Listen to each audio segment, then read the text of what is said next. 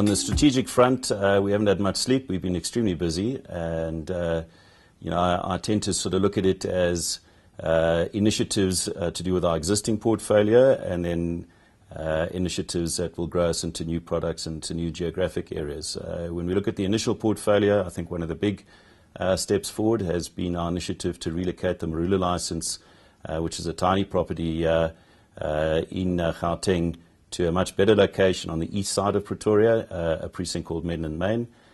We received the thumbs up from the Gauteng Gambling Board last month that we could relocate that property, and we intend to build a 3 billion rand entertainment complex for Tshwane. It's a complex that the city has nothing like currently, and we think it's a very, very exciting opportunity for everyone. Obviously ourselves, but I think for the residents and for the city. And that's a 3-year plan and build process. We are going to be dealing with a couple of legal objections, and as soon as the road is clear on that front, we can get going. And as I say, a very exciting development for all concerned. Elsewhere in our portfolio, we have looked at our presence in Africa, and we've got a couple of properties, 5 different countries in Africa, and we recently announced a transaction whereby the Minor Group, it's a group listed in Thailand, a hotel and leisure group with a strategy to get into Africa, has decided to partner with us in our African portfolio. We think it's a win-win, very complementary partnership. We get to continue managing and focusing on the casino business.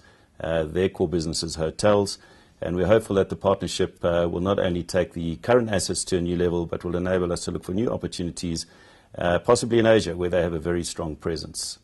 Staying with our existing portfolio, we've announced 2 further transactions related to our partners down in the Western Cape, Grand Parade Investments. We announced firstly that we are going to acquire a stake in their limited payout machine business. This is an industry that's growing rapidly in South Africa. Strategically last year, we said we were interested in getting involved, and that transaction has been announced and is in the process of obtaining regulatory approval. Grand Parade Investments simultaneously decided that they wanted to exit our large asset Grand West down in Cape Town so they could pursue other interests, and we were able to find Soho Sun as a partner to come in as a minority shareholder into that business. They have a strategic interest in the industry, a balance sheet capable of meeting the purchase price requirement from GPI, and so we were able to conclude a deal where they'll come on as partners down there. And that process is again subject to regulatory approval, which is fairly well advanced. Outside of South Africa, in Latin America, we have recently announced that we are increasing our shareholding in Monticello. It has recovered from the smoking ban. We see further growth prospects there, and more importantly, the increase in shareholding gives us control over this property, which is a flagship for the continent, and enables us to move ahead with trying to create a much wider platform and footprint in that continent.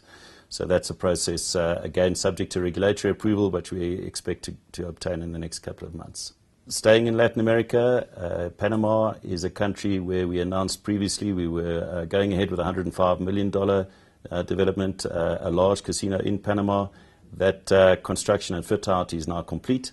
And literally a couple of weeks from now, 12th of September, we'll be opening that property, which will be an exciting new addition. It's not the last one in that part of the world, just across the water in Colombia, in Cartagena.